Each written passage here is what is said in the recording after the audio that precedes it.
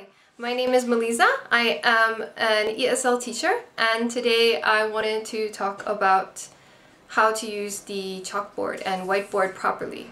So one key to using the whiteboard and chalkboard is when you say a sentence and you know that not every student knows what the sentence is, you should write it on the board. Okay?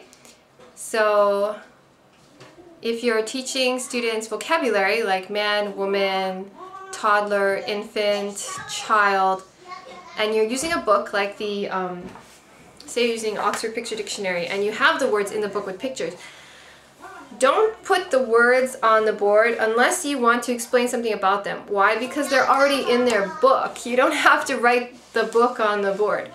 I once had a teacher who would write everything in the book on the board. It was very boring, so don't do that because it's unnecessary. If all you're writing on the board is the book, then don't do it. If you're gonna write something extra though, say you're teaching the word toddler and you want to help them with pronunciation, then you can write the word toddler on the board and underline Todd and then underline ler and have them practice the parts. Toddler, toddler, toddler. That is a useful way of using the board because you want to explain pronunciation. Or maybe you want to explain what the age is for each of the words and the age is not next to the words in the book. Then you can put the word on the board toddler and you can write, oh, a toddler is 3 months to how many months old. Okay? And that is also a good use of the board. Alright? In addition, if you're teaching and you say a sentence that's important and you want your students to learn it, write it on the board, okay? Especially if not all your students understand what the sentence is. If you're teaching a beginner class, it's probably true that not every student understands what you just said. So say you have a sentence like, senior citizens are usually over 65 or over 62. You should write that sentence on the board. Senior citizens are usually over 62 or over 65, right? And then have the students say it with you, have them write it down, and then they can understand what you're saying. Now, it depends on their level of your class, but if you're doing beginners, then you should write that sentence on the board. If you're doing more advanced students, you don't have to write every sentence, but you're going to write words that they might be unfamiliar with on the board if you use them. When I teach class, especially for beginners, I listen to almost everything I say. And if I say something that I think they might not understand, I write it on the board and I explain it to the students. So the board is very useful, okay? But don't write things that they don't need to know. Don't write things that are in their book already, all right? Don't write extra things that they don't need to know. So today I had a teacher. The question was, do you have any children and how old are they? Which is a very good question to teach the students, especially since the words were toddler, child, baby, and all that kind of thing. But the answer he wrote on the board was, I have, let's see, yes, I have 2 children. They are 9 years old. They are twins. Now, I mean, I understand. I guess he was trying to make it easier, just one age, but to say that they are twins is complicated because twins is more complicated. If the students all know what twins are, then that's okay, but if you have beginner students and they don't all know what twins are, don't write their twins.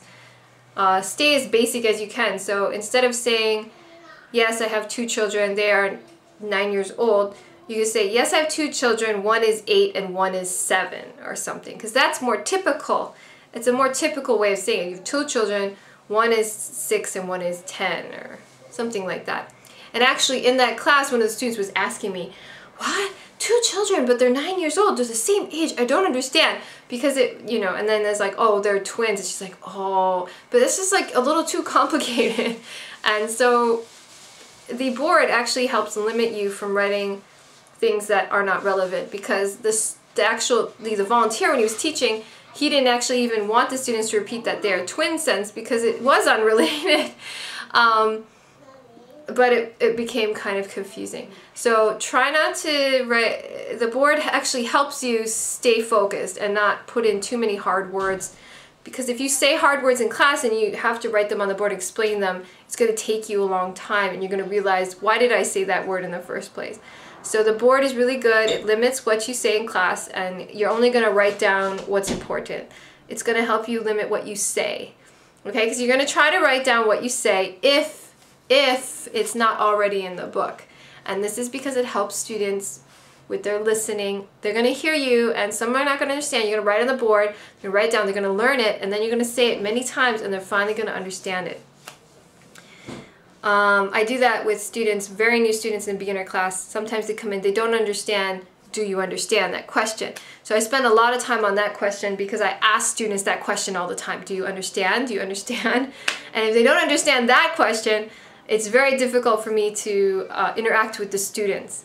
So sometimes I'll spend a good portion of the class just explaining what do you understand means. Anyway, I hope this is helpful. I hope that you can use this and it'll help you use a chalkboard or a blackboard or a whiteboard effectively. If you have any other comments or suggestions, please leave them on this post. I would love to hear them. I am always learning new things too, and please teach me as well. Thank you so much for visiting ESL Teacher. If you want to know how to support the blog, check out the page Support ESL Teacher. Have a great day.